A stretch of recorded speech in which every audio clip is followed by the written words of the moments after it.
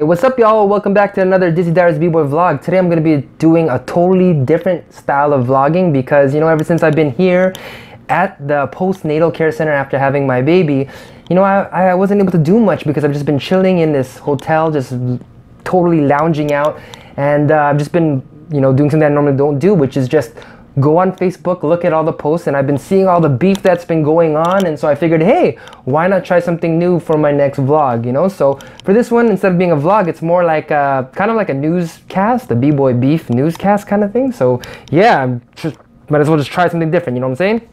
Check it out.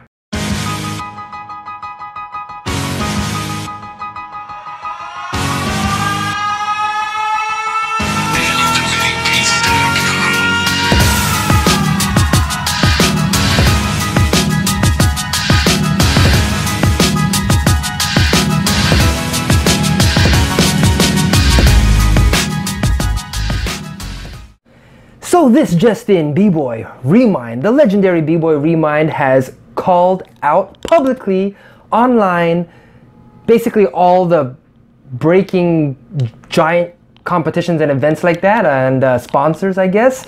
And yeah, some people are jumping on the bandwagon saying yes, they agree with him, and other people from the other side who are part of that, I don't know what to call this big group of professional event organizers, and I'm gonna call them for now the B-LUMINATI, okay?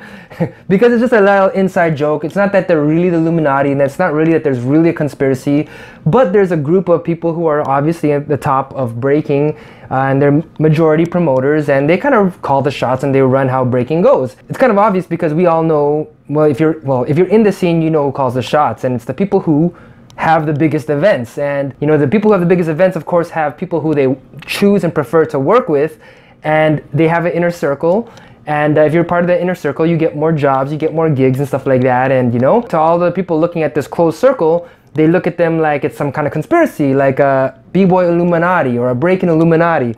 Now, I'm not confirming or denying the existence of an Illuminati, right? Of a B-Boy Breakin Illuminati. But yeah, I'm just gonna call them the B-Illuminati just for the sake of it, okay? So, Remind has called them out on a post on Facebook, and it's gathering a lot of attention. And if you don't know, feel free to go check all the stuff out. I am going to read it out for you, and yeah, go through what's going on. Here we go. Posted on Ariston Rapoila, aka B-Boy Remind's page, he says, Monster Energy, Red Bull, and Silverback don't know shiz about our hip-hop culture. Why their logo is a Grim Reaper? Why Monster logo 666? Satanic agenda? Don't be scared, homie. Why bitch boys jump on any team or crew just to win? Why you act like we need their money? Why you can't throw a jam yourself? Why drink that shiznit? Why them hoes got their clothes off at the jam while I'm trying to represent? Why old friends act fake? Why you doing our moves and act like they're yours? Why they don't let you pick the judges at your own jam if they sponsor it? Why they take taxes out of prize money? Why you can't make some fresh gear? Why you got a bunch of mumble breakdancers? Why B-Boys dance for so cheap? Why do they act like they doing you a favor? Why air flare? LOL, if you got offended, this was for you. So yeah, that's my Cali voice impression, which I probably did very extremely horrible.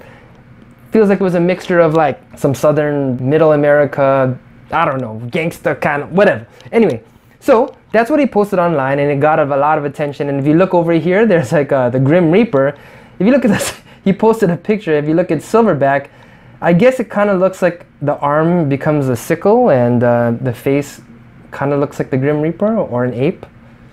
But anyways, I mean, I'm not sure. This could be far-fetching, but yeah, I know it's crazy, it's weird. And anyways, people go down into the comments, and you can see so a lot of people do agree, and a lot of people do look at this conspiracy stuff like, perhaps it really is a conspiracy.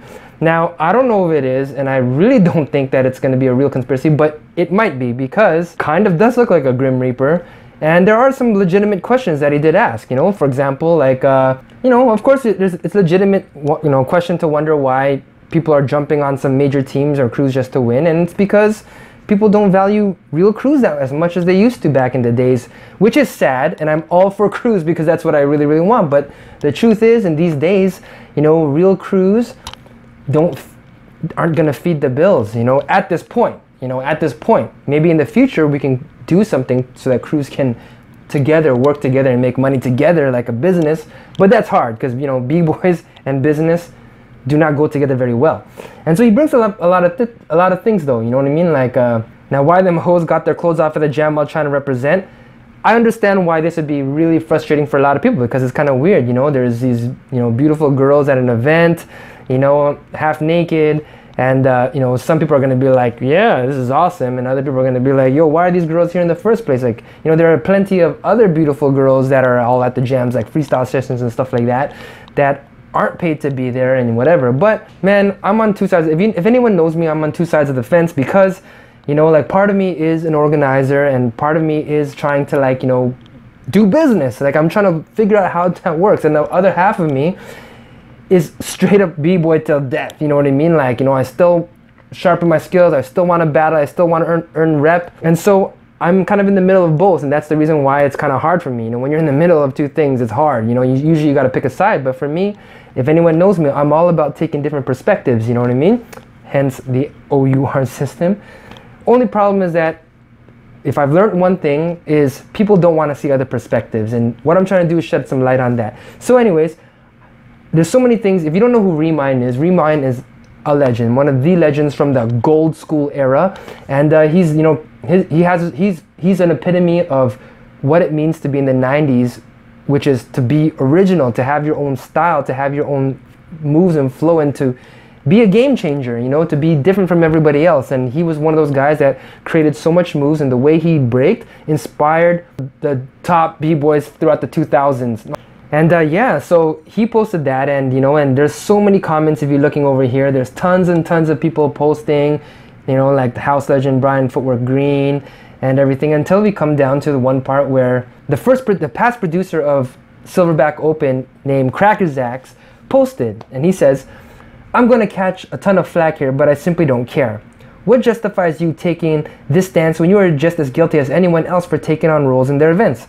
Is this simply a cry asking, what have you done for me lately? Remember, your own crew was affiliated with Monster well before Silverback, and the PBT Style Elements anniversary, Crumbs was a Monster b-boy. No disrespect, as I am genuinely curious of your rationale. You can't have your cake and eat it too." Remind, the legend as he is, responds, "It's simple. You guys come and sit with us and try to act like you care about roots culture or get our idea, our moves, our art, and try to attach yourself to it. And it's b-boys like yourself that act like you was doing us a favor. Laugh aloud. We worked with y'all to see where your heads and spirit was, and now we can see your agenda. We wanted to uplift the culture, but you guys think you know more than Style Elements crew. We put you guys on and gave y'all love on so many levels, and you talk about cake and eating it. I can eat cake when and where I want. For all we done, just say thank you. But your guys' mentality on what culture is whack."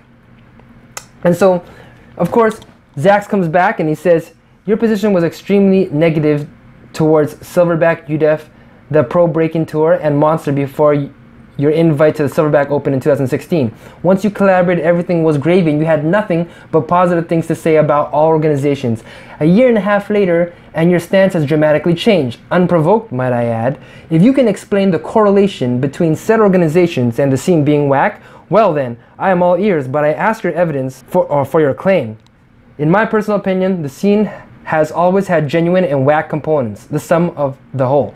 Number 2, breaking culture has been uplifted immensely on a worldwide scale. It is now the Youth Olympics. That is no small feat and has been driven heavily by UDEF, the Pro Breakin Tour, and Silverback. Cross One is also a primary advisor on this project, and I highly doubt anyone would question his authenticity and commitment to the culture.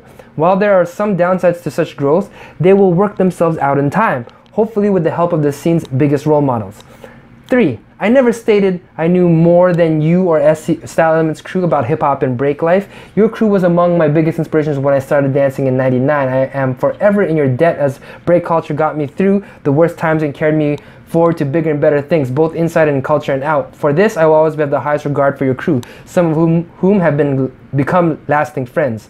I raise the questions, because your post does not seem to be a complaint about the status of the culture, rather one geared in a direction of what have these organizations done for Remind lately. I could be mistaken, but that appears to be the nuanced message. I left Silverback UDEF and the Pro Breaking Tour in early 2017, so I am a nobody worth losing sleep over. Now, if you want to check out more of this stuff, go ahead and check it, because the links are in the description below. And while we're at it, it doesn't end over there.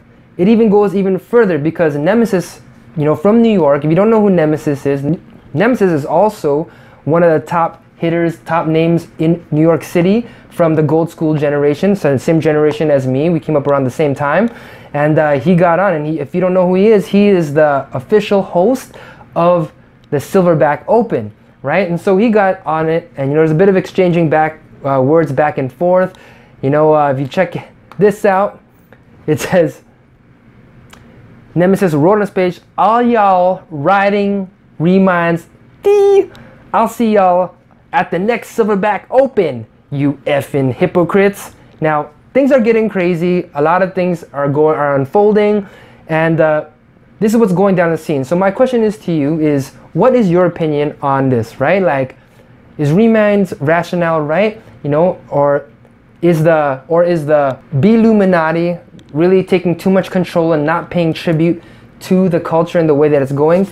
So I'm just bringing you this information just to see what you guys think about things like this. During the 90s, it was so hard to find breaking. There was no internet, there was no nothing. And so the real type of people that got back into breaking were seriously real b-boys. It was dangerous at that time. And the 90s b-boys, the Gold School b-boys, are literally we're the kind of the generation that really brought breaking back. We brought the originality perspective. So it's easy for people in my generation to become bitter, because we helped to bring back breaking when it was dead in the 80s. There was nobody breaking at that time.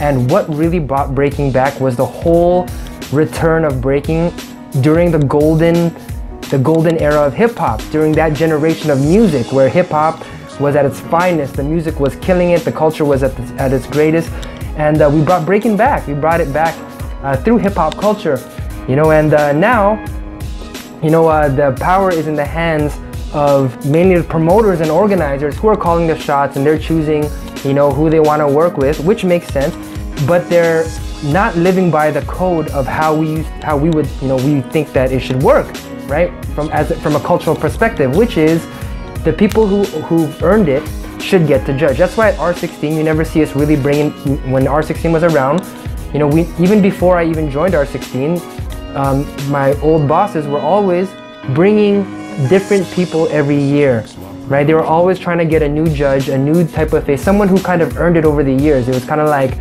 okay, this person, he did a lot for the scene, he changed the game, he deserves to sit on the panel. And that's how we always did it, and when I joined, we always got a foundation b-boy who deserved his chance to judge. We always got a 90s b-boy, an originality b-boy who changed the scene. We always got a power move b-boy, someone who changed it for dynamics. So we've always got the different types of perspectives to judge. And so that's how, us b-boys as a culture, we expect things to go. But from a business perspective, now because I'm a businessman as well, I understand the other perspectives that you can only work with the people that you feel comfortable with. It's just business. Does it work for your business or does it not? And so, b-boys have kind of like a bad reputation of, kind of like missing flights, hard to work with, very demanding, and all that kind of stuff. And so we have this kind of push and pull between what is, how culture and business. We need business, because without a business, the culture is going to starve. And where do we go? We go to Hollywood. We go to things that are businesses to make our money. We try to teach classes. Business is part of life. It's either you're working for a business or you're making your own business, right? That's the only way things work in the world. So things are kind of tough. What are your thoughts, and what do you think about the whole situation? So anyway, thanks for watching, and yeah, till the next one, okay? Peace.